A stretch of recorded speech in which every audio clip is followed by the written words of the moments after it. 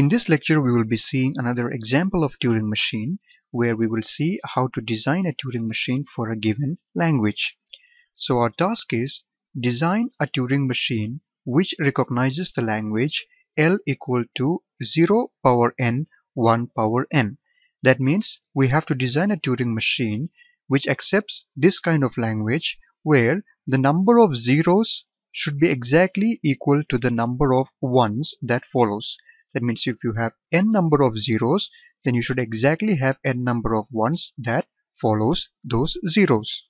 And if you remember, we have talked about this example even in our previous lectures when we discussed about finite state machines, and we saw that we could not design this using finite state machines. Why?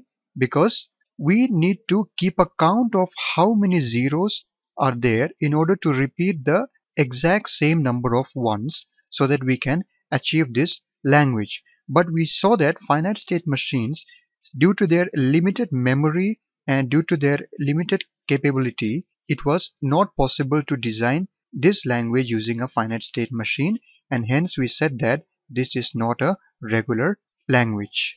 This particular language is not a regular language. So we shall see in this example, using a Turing machine, how can we design this language. So first of all, I will explain to you the algorithm of how this can be done. We will design an algorithm which will be able to accomplish this task of accepting this kind of strings, and then from this algorithm we will see how we can design the equivalent Turing machine for it. Alright, so here we have the tape sequence which is there in our Turing machine, and then the algorithm, it says that the first step says change 0 to x. We are going to replace the first 0 in our tape to x, and then we will move right until we find the first one, and if you cannot find the first one, you have to reject. That means the string will not be accepted. And if you are able to find a 1, you have to change that 1 to y, and after you do that, you have to move left until you find the leftmost 0 in the tape. And this process will be repeated until no more zeros are there, and you have to make sure no more ones remain as well. Alright, so don't get confused by seeing this algorithm. I will explain it to you using this tape. So let's say that we have our tape over here, and then there is an input in this tape 0 0 0 0 1 1 1 1. So we see that we have 4 number of zeros followed by 4 number of ones. So the number of zeros and ones are equal, and hence this string should be accepted by the Turing machine that we are going to design. So let's see how this algorithm works. So it says change the first 0 to x. So first of all, I have my tape head over here, and then I see that there is a 0 over here. This is my first 0. So this 0, I replace it with an x. This is what step 1 says. Then you have to move right to the first one. So I have to move my tape head right until I find the first one. So I have to move step by step to the right. One step to the right, one step to the right, one step to the right, and when I take the next step to the right, here I find my first one. So when we find the first one, what you have to do? You have to change that 1 to y. So I will change this 1 to y. Okay, and then what we have to do, you have to move left to the leftmost 0. So I am over here right now, and I will keep moving left until I find the leftmost 0. So let me move left step by step, one step to the left, one step to the left, one step to the left, and here I find that this is the leftmost 0, because here I don't have 0 anymore, it is an x. So here I find the leftmost 0, and what does it say? It says repeat the above steps until no more zeros are to be found. So I have to do the steps that I just did.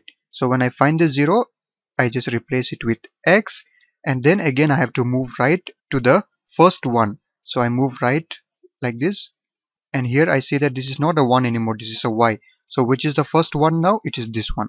So I will replace this with y. Now I have to again move left, searching for the leftmost 0. So as I move left, this is the leftmost 0. I replace it with x, and then I move to the right to the first one. Now which is the first one? This is the first one. Now I replace it with Y, and then I move left again, searching for the leftmost 0, which is this one, and I replace it with X, and then I move to the right, searching for the first one, which is this one, and I replace it with Y. Now if I look, there are no more zeros present, and also all the ones are consumed. So our tapes looks like X, X, X, X, Y, Y, Y, Y, and the next symbol is a blank symbol. So this string will be accepted.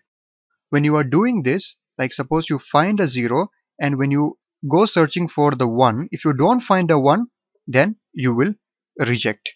That means the number of zeros is not equal to the number of ones. So in that way you can find if the number of zeros and number of ones are the same. So this is the algorithm that we need to follow. Now let us see how we can design the Turing machine for this using the transition diagram of the Turing machine. So here I have the Turing machine, which is going to perform exactly the same task that was written in our algorithm that we just saw before. Now let's see. Here we have the starting state, which is A, and then we have states B, C, and D, and we have the accept state. Now if you see, there is no reject state that is mentioned over here, and it doesn't mean that there is no reject state. It means that whenever there is a missing edge for any transition, that will implicitly go to the reject state. So it is just that we have not specified it separately, but there is a reject state. And where is a reject state? Any edge that has a missing transition, that will go to the reject state. Alright, we already said that Turing machines, they are deterministic. The ones we are designing, they are deterministic. So in determinism, what is it? You need to have a transition for every input for every state. And in Turing machine, you also have to consider the blank symbol. So if you see that in state A, it has transition for 0, it has transition for Y, and it has transition for the blank. But we see that it is not having transition for 1, the symbol 1. So if you get a 1 in state A, that means it goes to the reject state. And that is true because in the kind of language that we are going to design, we want zeros followed by ones, not ones before zeros. Okay, so that was just an information. Now let's see how this works. So we are in the starting state, and in the starting state we get the first 0. So when you get the first 0, what you do, you replace it with X and you move right. So here is my tape head. I replace this 0 with X and I move to the right. And now I am in state B, and in state B what happens is that, what is the next step? As I told you, from here you have to go to the right searching for the first one. So you have to reach till here, and state B will help you do that. So in state B what happens, whether you encounter a 0 or Y, whatever it is, we are not going to replace them with anything different, but we are going to write the same thing. So that basically means that you are not replacing anything. Alright, and then you just keep moving right. So if you are getting zeros, replace it with 0 itself and move right. So 0, 0, 0, and then here I encounter my first one. So when I encounter my first one, what happens? I have to replace that one with a Y, and then I have to move left. So I have to replace this with Y, and then I have to move left. So my tape head was here, so it will come over here now.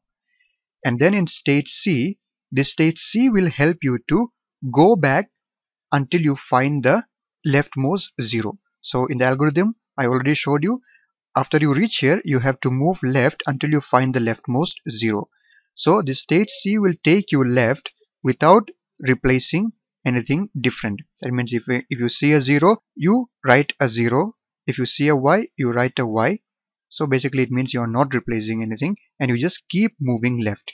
So I keep moving left like this, and till when do I move left? Till I encounter an X.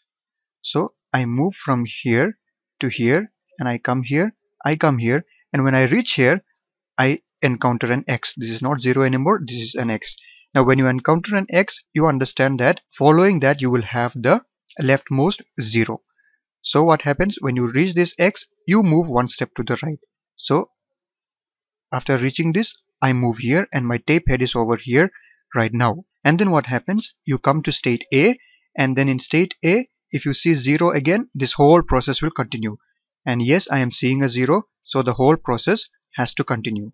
So this will be replaced with X, and then we move right, and this will be replaced with Y, and then again we move left, replacing this with X, and then we move right, replacing this one with Y, and then we move left, replacing this with X, and then we move right, replacing this with Y. Okay, now let us say we reach this condition. After coming to state C, we reach this X over here, and then we move one step to the right, so my tape head is over here now. And what happens? I encounter a Y. So I'm encountering a Y here, and what happens? I am not replacing that Y, I am just putting Y itself, and then I move right, and then I move right. And then what happens? State D will help you to move right again and again. So this state D will help you move right by replacing Y with itself. That means basically not replacing anything. So we move from here to here, and from here to here, and then we come over here where we encountered the blank symbol. And when we encounter the blank symbol, what does it say? Move one step to the left and accept it. So my tape head will come over here, and then my string will be accepted. So this string 00001111 will be accepted. So that is how this Turing machine works.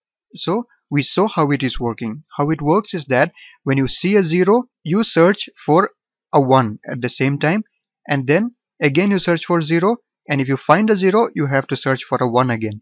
So basically what it is doing, it is searching a 0, and then it is searching for a corresponding 1. And again it is searching for a 0, searching for a corresponding 1 for that 0. And at any case, if it does not find a corresponding 1 for a 0, then what happens? It will not have a transition. So all these transitions are for the accepting conditions. And then if something happens like what I told you right now, there is no transition. So it by default goes to the reject state, and that string will not be accepted. Now there is one transition that we did not talk about, which is this one. So here in the starting state, if we get an empty symbol, that means a blank symbol, we move left and we accept. Why we do this is because we also want to accept the empty string. If we are having an empty string, that also we want it to be accepted. So that is why we are having this transition. So let's say that we are having an empty string. In an empty string, what is there? It is empty. So in the tape, you will have only the blank symbol. So suppose this is your tape and you have only the blank symbol. So if you see the blank symbol, replace the blank symbol with blank itself and move to the left and accept. Now one question that may come to your mind is, how can you move left when you are already in the leftmost position of your tape? And this thing I already taught you in the first lecture of Turing machine. In the rules we have learned that if you are in the leftmost cell and if you try to move left, then what you do? Don't move left, just stay where you are. So you just stay where you are and go to the accept state. In that way we can also accept the empty string. That is how this Turing machine works. So I hope this was clear to you. Thank you for watching and see you in the next one.